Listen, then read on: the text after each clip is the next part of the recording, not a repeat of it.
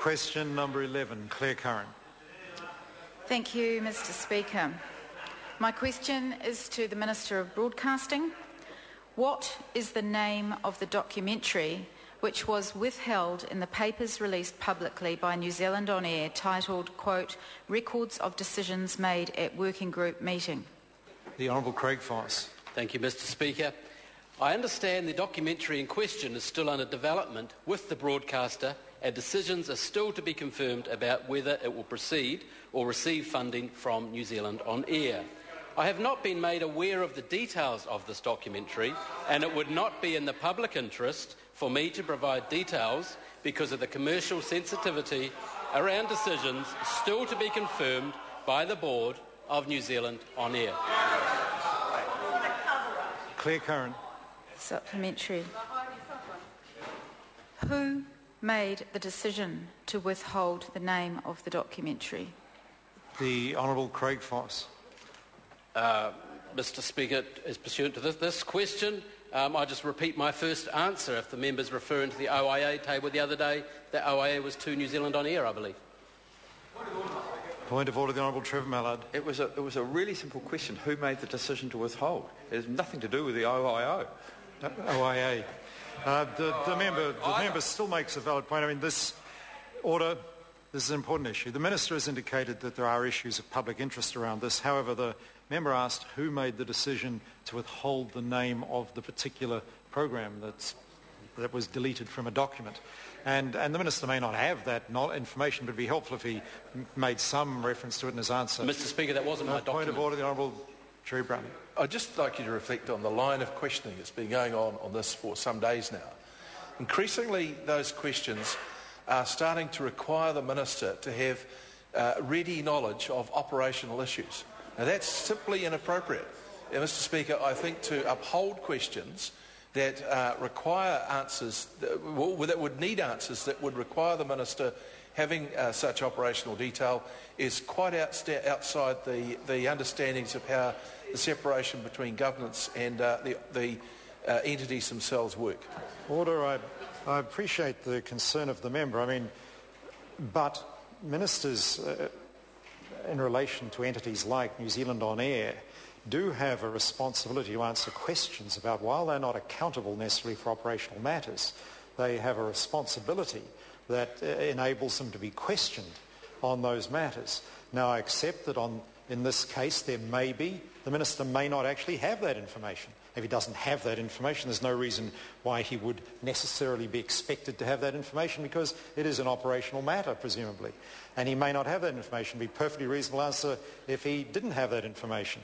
If he did have the information, he may consider it to be delving into a matter that is still of commercial, because where you've got a range of commercial programs under consideration by New Zealand On Air, there may be commercial sensitivities around releasing any information about those. That is a matter of public interest. The Minister is the best person to judge that. There are a range of answers that are available to the Minister, but I think the question was in order. The Honourable Cherry Brown. I'd ask you to think to perhaps review that offering to the House at a later point, and if necessary come back to us, because I don't think it would be appropriate for members of this House to be able to ask details of police operations, or for that matter some military operations, or perhaps the Security Intelligence Service, or any range of other things, Mr. Speaker.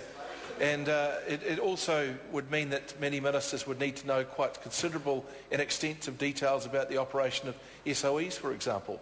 And so, Mr. Speaker, there are sort of bounds under which the ministerial responsibility is exercised, but it doesn't go right down to the sort of daily operation of these entities. No, I apologise to the member, but I disagree with what he is asserting here, and I refer him to Speaker's Ruling 1574, that there is no convention that ministers are not answerable for operational matters. Now, the Minister may not have information on operational matters, or he may consider, or she may consider it not in the public interest to give detailed information on operational matters. But that does not preclude members from asking questions about operational matters. And it's perfectly within that, as I outlined before. I'm trying to be helpful to the House. There are a range of answers available to the Minister. He must, of course, be truthful to the House, but if it's not in the public interest to reveal certain information, operational information, that's the Minister's judgment, and the House cannot second-guess that. But to preclude members or prevent members from asking questions is not within standing orders at all. Now, so much time has expired. I invite Clare Curran to repeat a question. Thank you, Mr. Speaker. Who made the decision to withhold the name of the documentary? The Honourable Craig Foss. If it's referring to the OI, the point in the primary question, that was a document released under the OIA by New Zealand On Air. So I presume the answer would be pursuant to whoever signed out that OIA to the member, whoever requested it in the first place. I do not know who that person was, Mr. Speaker. Clare Curran.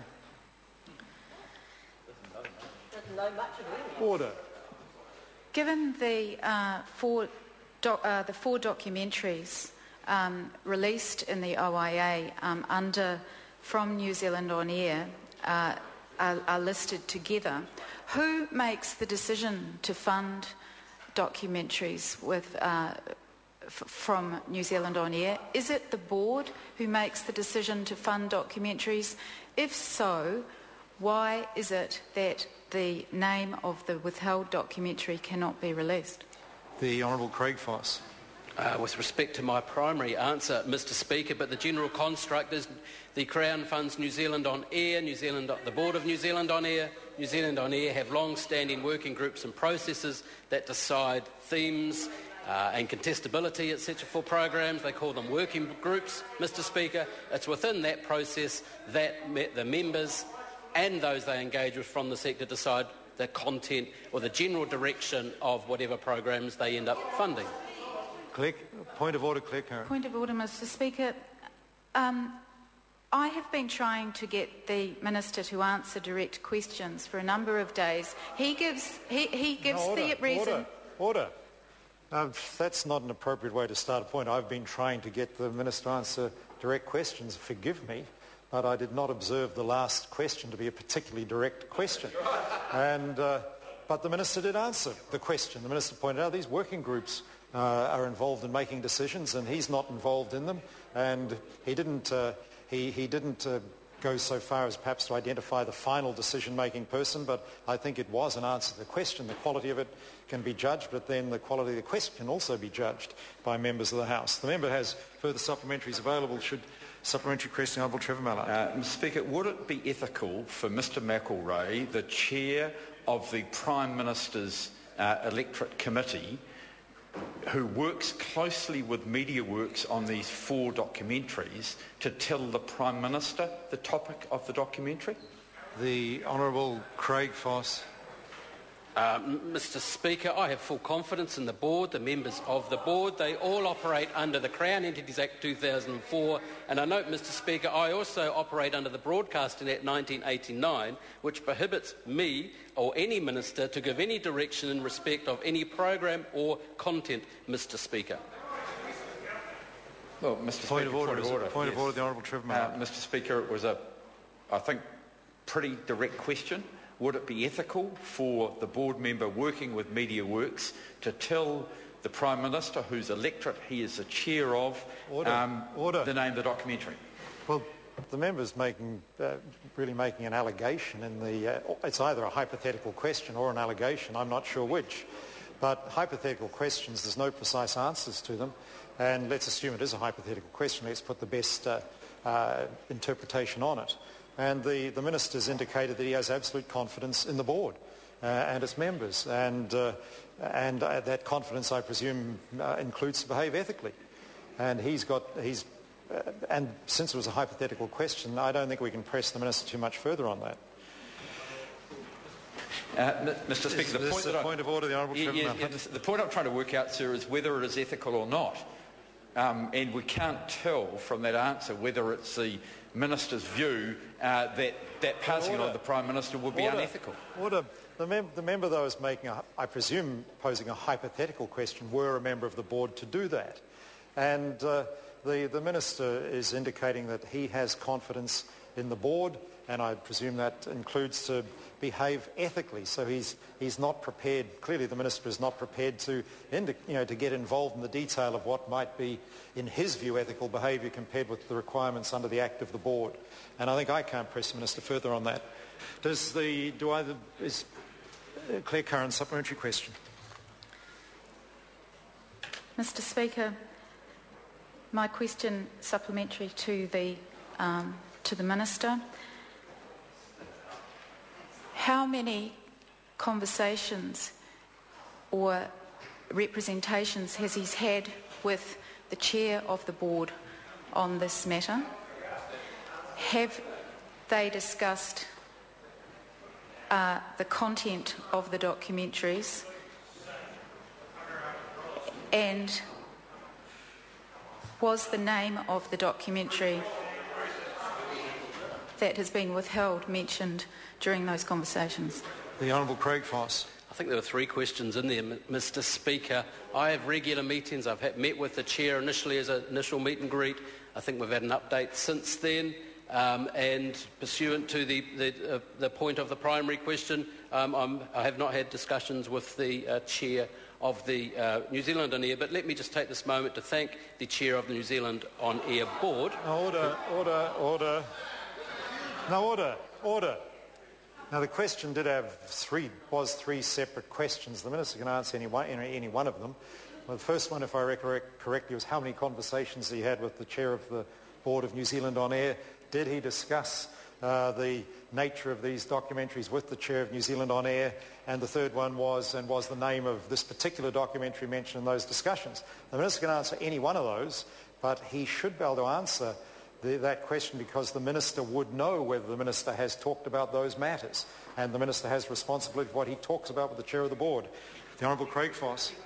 Mr. Speaker, I have normal conversations with the board, as I do the chair of the board, as normal, and all range of matters about New Zealand On Air.